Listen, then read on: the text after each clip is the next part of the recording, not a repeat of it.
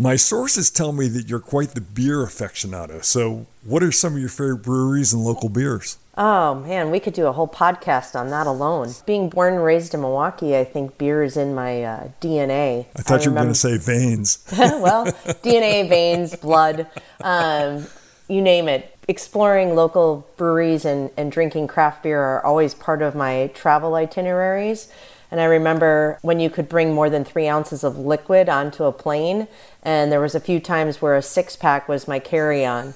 But if I have to be true to my roots, my favorite beer of all time is a lager that's called Spotted Cow by a small brewery in Wisconsin named New Glarus.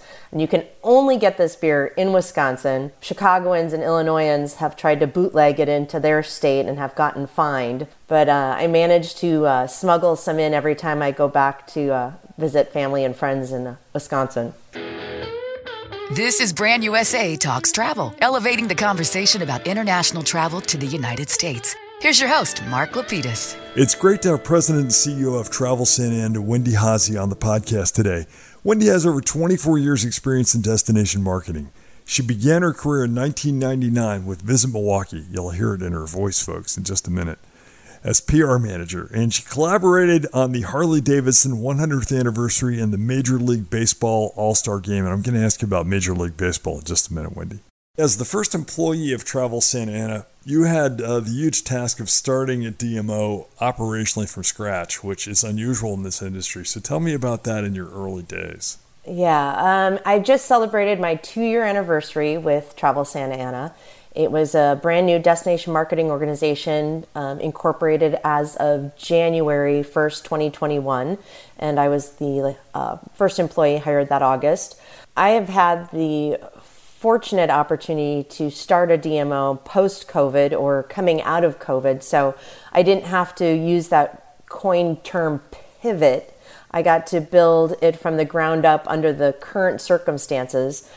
But yeah, starting it the first week on the job, you asked what the priorities were. I had to get payroll set up so that I got a paycheck. That's important.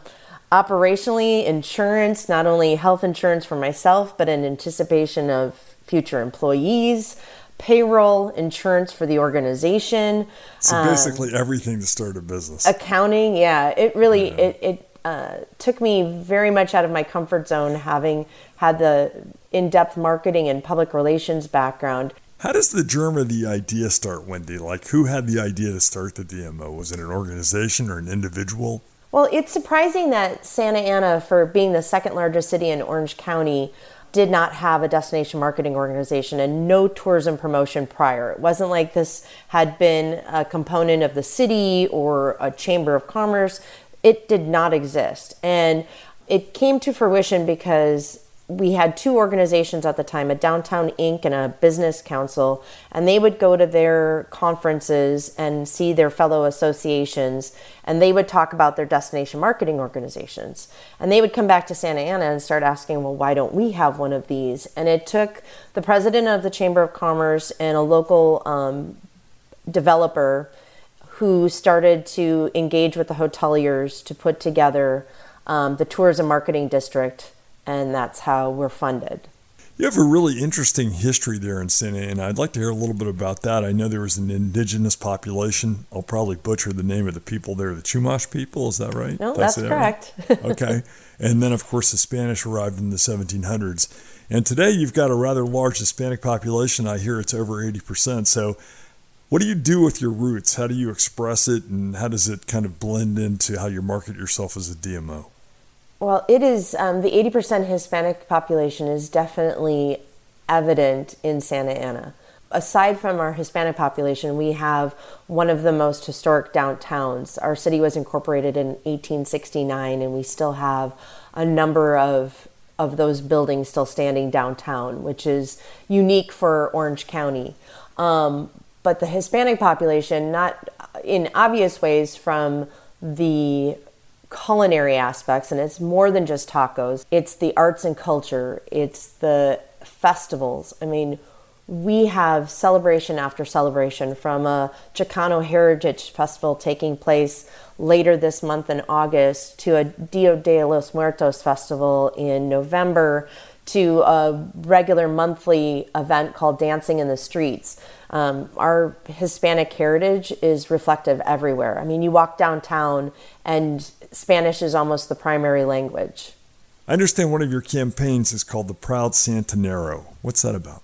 So we were approached. This was a take of a different program that the Santa Ana Business Council had done several years ago. They had focused on about a dozen local business owners and shared their story about coming to Santa Ana and starting their business. And we were asked if we wanted to do a video component.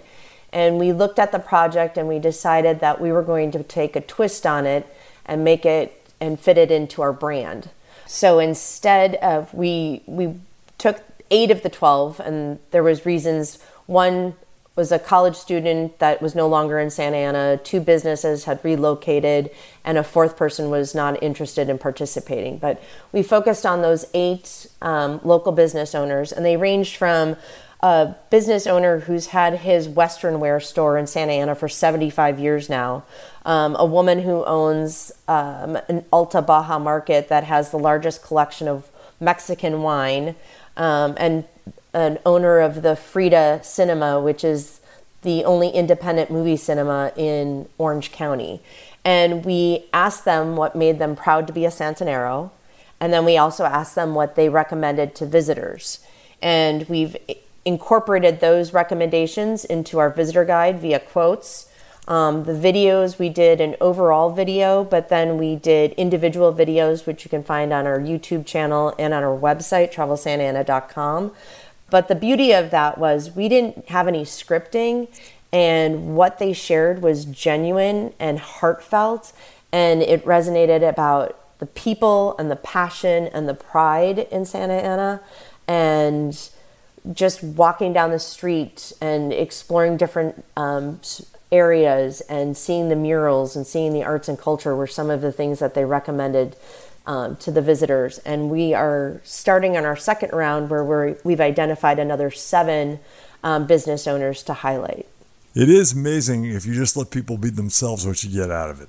Oh, definitely. And that was one of the things, you had asked operationally what I had started out as and what those early days looked like.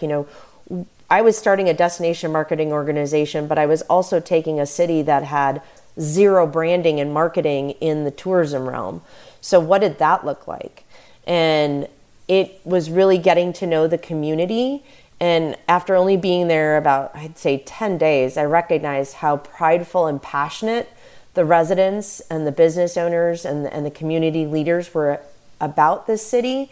And it was something rare. I mean, I see that coming from the Midwest, having been born and raised there, but having now lived out in California since 2007, you don't typically see that in Orange County.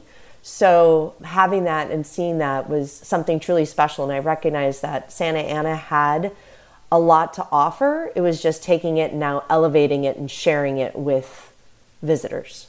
That is so cool. I assume you must know Chuck Davison, the CEO of Visit SlowCal. Do you know Chuck? I do know Chuck, yes. We've served on the Cal Travel Board together. We did a podcast together at IPW where Chuck and I tackled some of the really tough issues, including homelessness and its impact on tourism. Do you have that issue in Santa Ana? Oh, I think that issue is impacting a lot of communities throughout California, and Orange County is not excluded. Because Santa Ana is the governmental hub for Orange County, we have the county jail and the county courthouse. So our community is considered sometimes, and I air quote, dumping grounds, because other municipalities will bring the homeless to Santa Ana for court appearances and for government services and leave them. Oh boy. Wow. And it affects tourism, of course. Oh, of course. I mean, visitors want to feel safe. They want to see a pleasant environment. They don't want to see encampments or public intoxication or drug use or be harassed by homeless. So yeah, it definitely impacts tourism. What's your approach to international marketing? The 80% Hispanic population is definitely an opportunity. So we've incorporated, we've done a visitor guide in Spanish digitally. Visitors can download that. We have done Hispanic targeted campaign. It's currently going on through Expedia. We did a co-op Mexico campaign on Brand USA. We've done targeted Spanish social media components. We're looking at attending with Visit California a Mexico media event later this fall and having a Hispanic or a Mexico meeting planner fam trip next year to Santa Ana. So I will be on a panel at ESTO, U.S. Travel Association's ESTO, talking about our Hispanic efforts and what we're doing to target that audience. I look forward to seeing you there. We can meet in person. That would be great. Nice. Yeah. You said earlier, Wendy, that Santa Ana is the second largest city in Orange County, and yet I understand you have a very small staff, 3 people. How do you handle it with limited resources? Well, I am truly blessed. We're small but mighty, and my 2 team members are both passionate, knowledgeable, and driven. And we have to remember... You can shout out their names, by the way. Ana Laura Basara, who is our Director of Sales, and Maria Gonzalez, who is Content and Community Engagement Manager. Great. Ana Laura and I worked together in our previous DMO, and Maria is a resident of Santa Ana who reached out to me 2 weeks into my job and wanted to meet with me, and I recognized right away how valuable she was. Not only is she passionate, but she also has that history and knows the ins and outs. So she's been invaluable to me as a leader to navigate, politics and community dynamics. So she's been instrumental in that. I like the way you put that. Yeah. And so, the only thing, aside from a budget, we do have, if our DMO had existed in 2019 when tourism was at its, height, we'd have about a $1.6 million budget, which isn't bad at all. We're weaning our way into that. We started with a 1.2. We're now up to about a 1.3. I'm anticipating probably closer to 1.4 for next year. So really the only thing holding us back is our own bandwidth. We talked about hiring a 4th person, kind of an admin, but there was really no defining job description for that person as our projects ebb and flow. So we decided that rather than hiring a 4th person, that we would allocate that money towards contracting and outsourcing assistance for projects as they present themselves, but also looking at tools and technology that will make our jobs a little bit easier. You started to use AI yet? We've started to do a little bit of AI in kind of sparking creativity. I'll tell you, I've used it twice now personally for, hey, AI, give me brunch locations in X city that take reservations.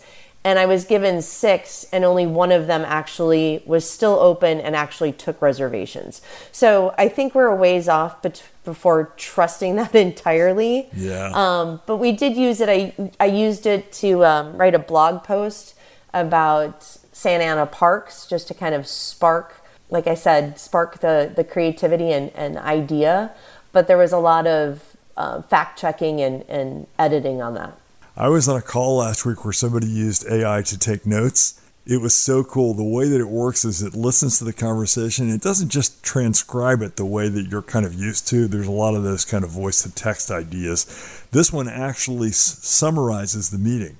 So at the end of it, you get the summary of what it is that people said, and at the end, you get the action follow-up steps. Isn't that cool? Oh, that's very cool. I'll have to share that with our board secretary. The one that I tried was called fireflies.ai. I know there are a bunch of them. In fact, somebody was telling me that they tried one that actually will attend a meeting for you. Like you don't even have to show up. Oh, we're just all going to get really lazy, aren't we? We're going to phone in meetings. Now we went from having to meet in person to now everything being via Zoom to now we don't even, we can send a robot to attend in our place. I don't think laziness is a problem for either one of us. I can tell from your title, for example, that you're a certified destination management executive. You got that CDME next to your title. I know that wasn't easy to get. I'd like to hear a little bit about that experience. You know, Destinations International is a valuable resource for anyone in destination marketing. And I started on that journey back in, I think it was 2011. I got my certification in 2014, and it really opens your eyes to being more than just marketing, if that's your focus, or if your focus is accounting. It really gives you a broader perspective of what destination marketing organizations really do. And I think you get an appreciation for the politics. While no one can prepare you for all of the politics, you get a better understanding. Yeah, and at the time when I went through that, my destination marketing organization that I was working for was a division of a chamber of commerce. And yeah, my paper on that was why that's not a good idea. Where was the destination? Irvine, which is a neighbor of Santa Ana. You don't have a corporate logo. There must be a story behind that. Yeah, well, when we were going through the branding process, as I mentioned, you know, it was within the first 2 weeks that I recognized that this community had a very unique pride and passion about it. And so as we were going through the branding process, we recognized that a corporate logo was not going to resonate with the community. And so we sought 4 local artists, because Santa Ana is very rich in arts and culture. And those 4 artists represent 4 different communities, from Vietnamese, Hispanic, Black, and Japanese. And we asked them to create a Santa Ana signature that is reflective of how they feel about the community and view the community. And we use those signatures interchangeably. So we have all 4 logos, and I air quote logos. We have all 4 on the back of our business cards rotating. I noticed that you like to air quote. Sorry to interrupt. We have those 4 signatures rotating on our business cards as well as on our website. And there's a story behind each one that you can read about on travelsantaana.com. That's so cool. I'll have to take a look. When I introduced you a few minutes ago, you mentioned Major League Baseball. We have struggled somewhat to work with MLB because it's difficult to use their marks. What was your experience with that? Major League Baseball does what they want. We're Major League Baseball. Yeah, I think some cities, this was back in, 2001, when Miller Park had just opened in Milwaukee. We were hosting the Major League Baseball All-Star game there, and they're an anomaly. They're their own bosses, and you can provide them with content to share and trying to get your message out about what a great destination you have, and they're there to promote baseball. So if you can interweave, I think some of the destinations that have hosted that event since have done a great job at somehow working their way into that and telling the destination story. But yeah, it was a struggle. I think as an industry, we're all going to have to work on that with all the sporting leagues, not just MLB, it's NFL, it's the rest of them. I'd love to see more cooperation on that level in terms of being able to use the marks to certainly market internationally to tourists. Well, I agree, and especially with the Olympics coming to Los Angeles, and we also have the World Cup. There's a lot of opportunity to work with those entities to be able to promote more from a destination perspective than just the event perspective. Yeah, I would certainly hope that all these major organizations would understand that this is good for America. You would think, but I think that they're focused on what they need, and they don't maybe have the bandwidth or the true understanding of how this can impact the efforts. Well, we threw it out there, Wendy, you and me, so hopefully other people will take up the charge and we'll see where we get with it.